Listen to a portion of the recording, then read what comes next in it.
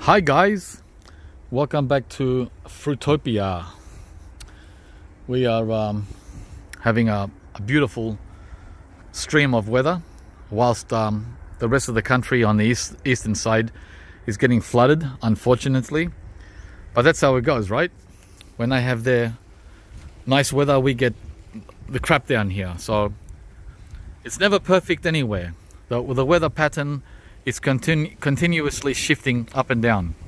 So today I'm making a video as a further update to the last two videos I made. I just wanted to point out a couple of things I noticed.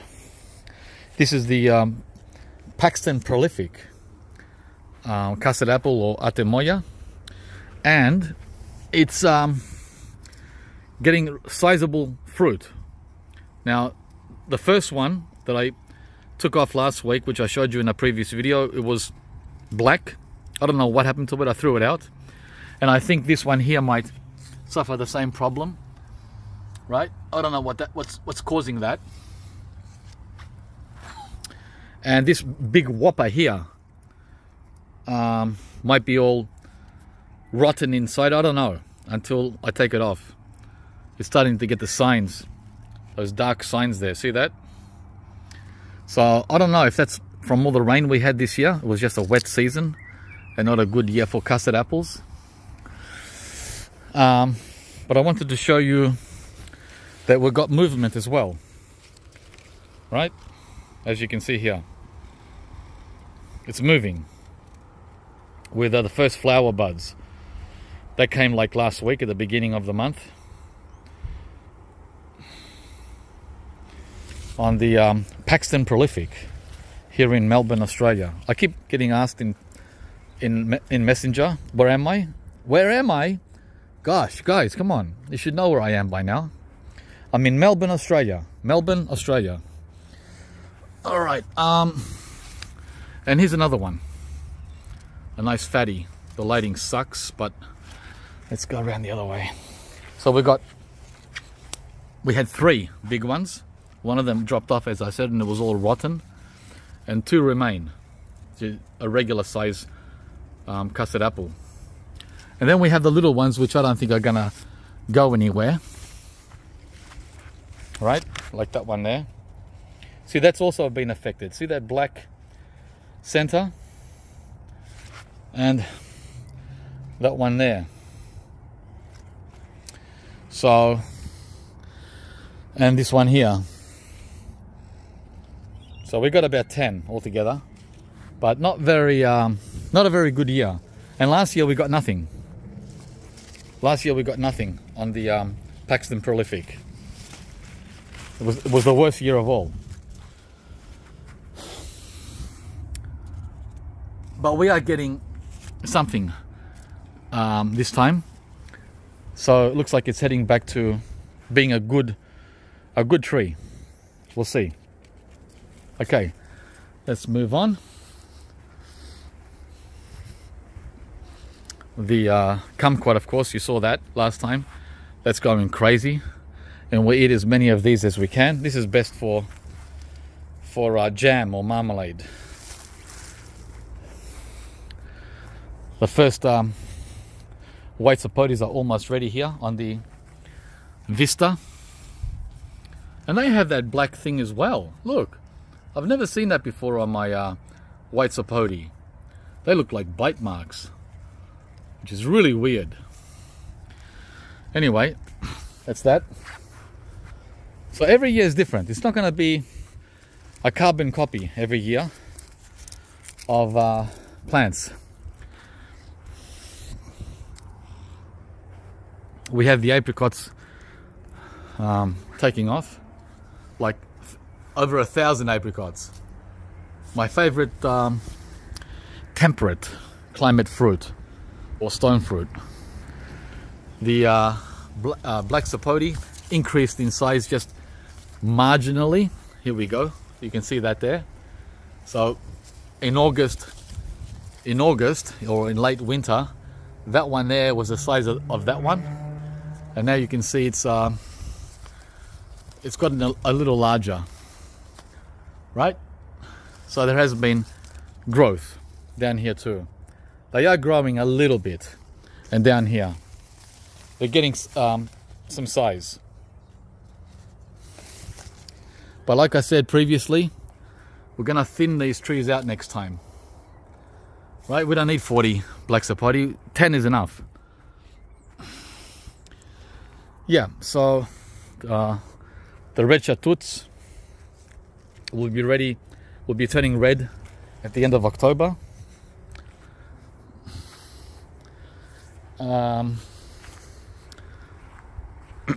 There's the lawn clippings from the mow that we did yesterday. As you can see, this is the second mow that we've done this spring, before our road trip and now after our road trip. The new persimmon trees have woken up and they're loaded. I don't know if I'm gonna leave so many fruit on the young tree. These are only 1 year in the ground, and I'm counting at least, oh man, at least 20 fruit. I don't think so. Hopefully they'll drop off on their own, or I'll have to help it. That's the Shuruga 20th century variety, and that's the Nightingale, which is a lot smaller.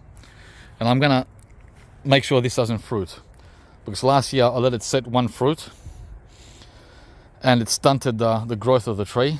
Not a good idea to let a new tree fruit the first year, but I was just impatient, right? Mr. Patient was impatient. So the plum trees, the green gauge and so on have woken up, flowered. I'm hoping that they fruit. We haven't had much fruit from this guy in the 7 years we've had it. So if it doesn't fruit this year, I told Kim I'm gonna take it out. This is her favorite plum, but we can't be wasting space along here with these trees. These are all stone fruit.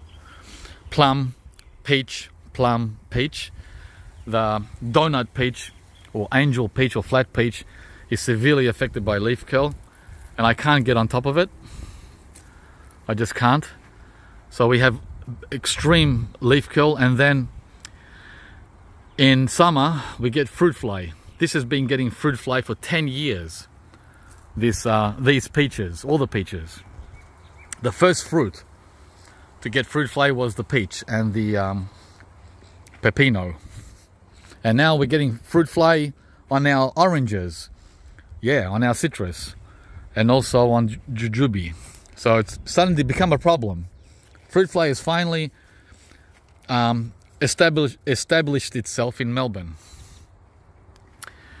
Waiting for the Hicks fancy to ripen. The birds get all these though. We have no chance. Unless I put a net on there. That's the Vernon. The white chatut is going off as well with young berries. And because of the girdling we did last year, I gave it a double girdle, not a single girdle, but two of them. So look at that, all the way around. And I girdled each arm. See the three main branches? I girdled all of them. And someone told me I was insane, I was crazy. Really?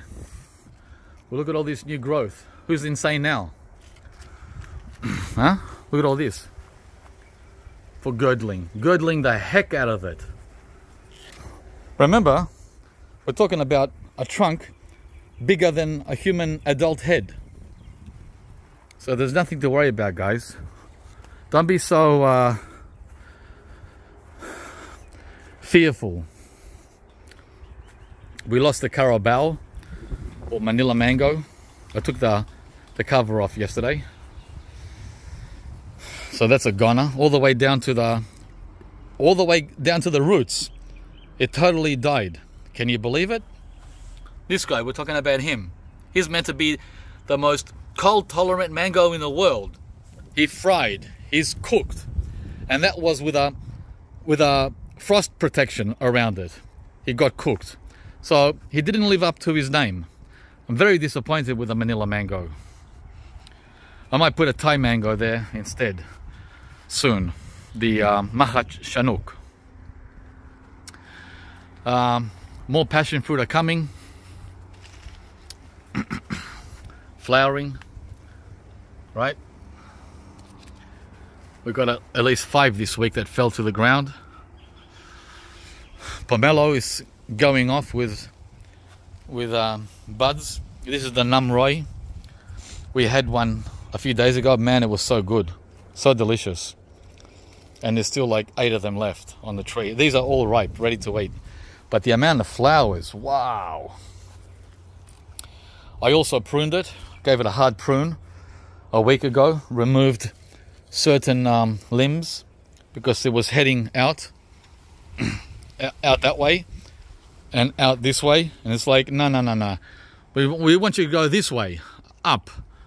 So I had to remove a lot of side branches. Lemon guava is getting its fruit buds or flower buds ready to open. Grumi chama, nothing yet. It's still in a very early stage. There you go. That's where it's at. Still has some time to go.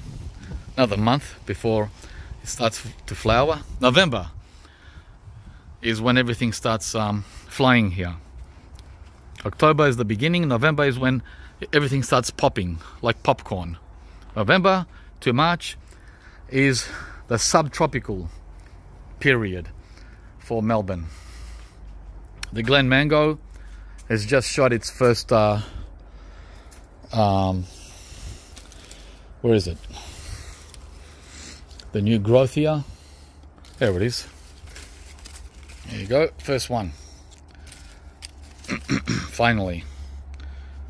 I told you guys that in October these not only wake up, they start moving. So by the beginning of November we'll have flowers on this Glen.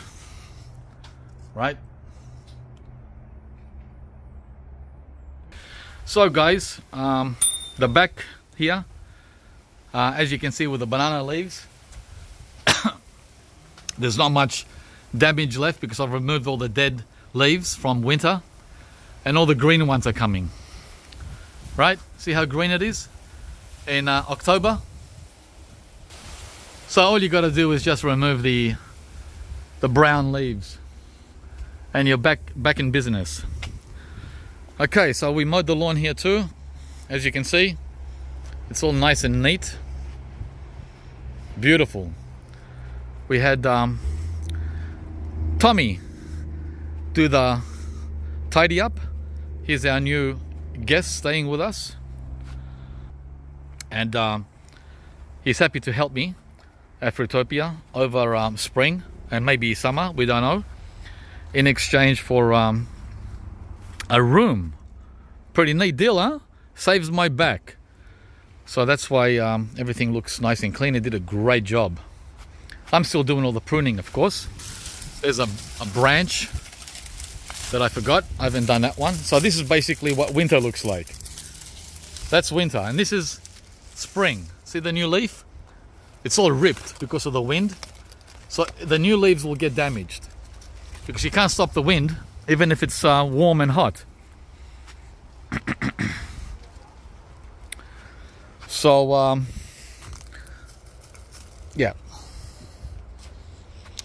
we tidied up.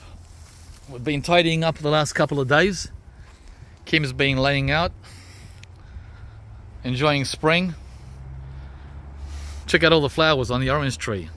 Everything is just going berserk. We still have some pink guavas left. Been eating those.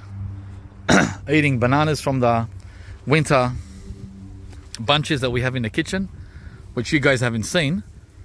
We have over 200 fingers in the kitchen from winter, which we're slowly nibbling on. So I got to get to pruning these trees. I still haven't done it. Should have been done in August. So I'm 2 months behind my chores, spring tidy up. It's a lot of work. But now that we have Tommy here, the pace will accelerate. We're gonna get all this sugarcane cut out, get some sugarcane juice, right? Gonna remove all that. I'm actually gonna remove the entire plant once we harvest. So this black sapote here can breathe. It's got a lot going on here. It's got these bananas. It's got this fuerte avocado. It's got this overhead ice cream bean.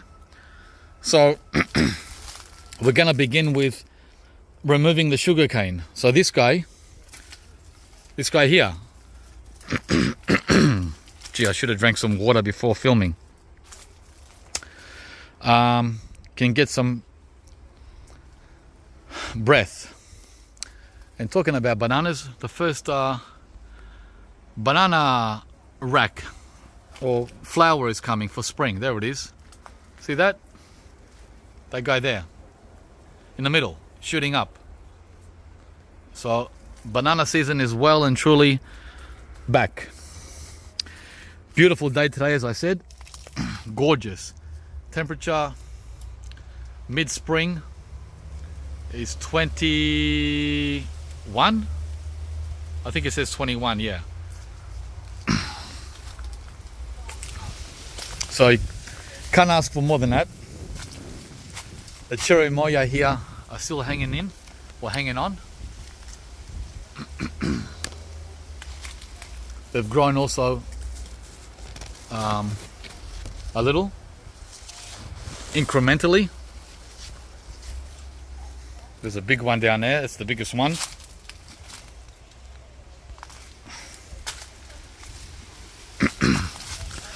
There's about 20 of them. But like I've said over and over, it's not how many there are, is how do they taste? Do they have any sugar? We want sugar, guys, not quantity. Right? We've got a lot of them. It's great, it's just awesome. And I never hand pollinated. This is huge. I just saw this one now, up at the top. That's huge. No hand pollination. And I got 20 Cherimoya. big size Cherimoya, not and little ones here. There's some little ones too. And there's more down here. Look at that one. Hang on, let me hold it without knocking it off. Here's my hand. See that? Okay, so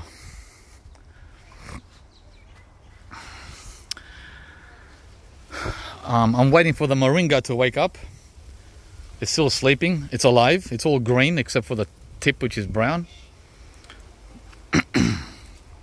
Pinkerton is looking good, but the real test will be in summer. In spring it always looks nice, the new growth. The longans, the pawpaw, American pawpaw, is flowering. I'm protecting it though from the sun, even though I don't have to in spring. I'm going to protect it anyway, because I don't want it to have any reason to suffer like it did the last 3 summers.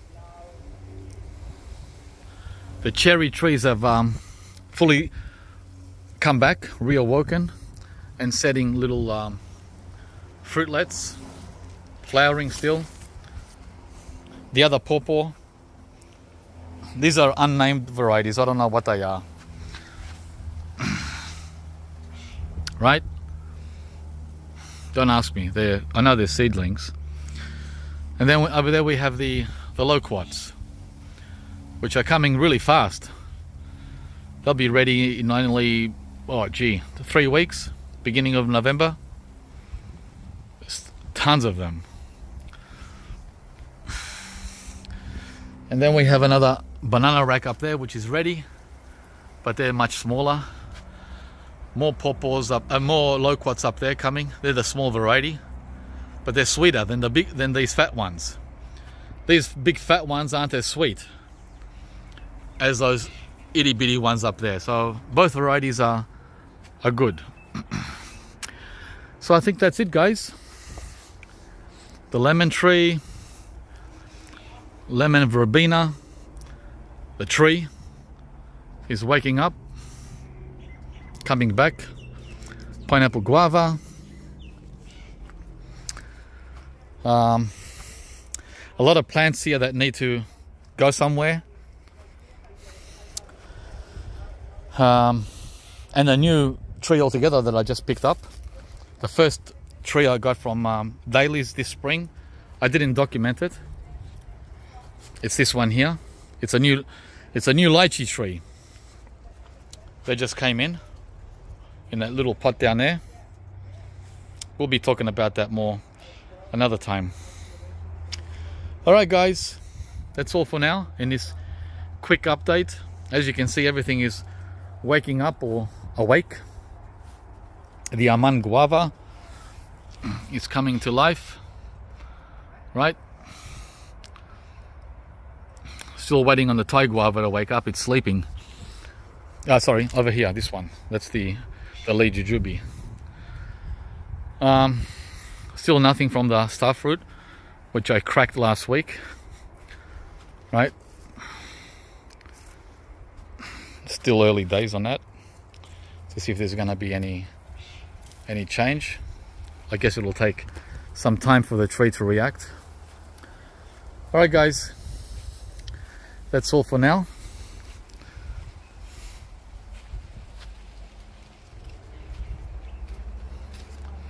Persimmon, the Fuyu is fully awake. White Sapote, oranges, avocados, figs, the same, right?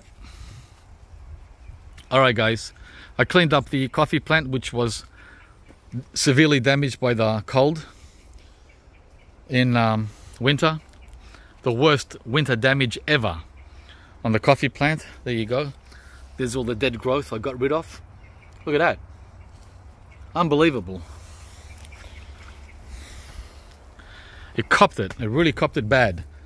So I missed a terrible winter this year. I'm so glad we were fortunate enough to get away to Cairns and elsewhere. So there's the worts in full bloom. The flies germinate the worts, not the bees. Alright guys, thanks for watching.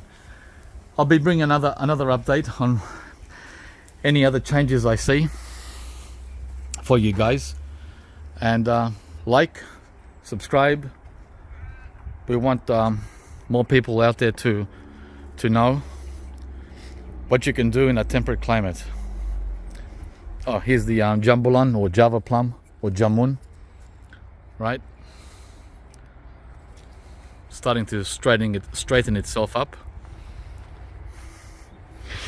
Oh, and the small leaf jabuticaba. It's got new leaves coming and more flowers, but still very hard to see them on camera.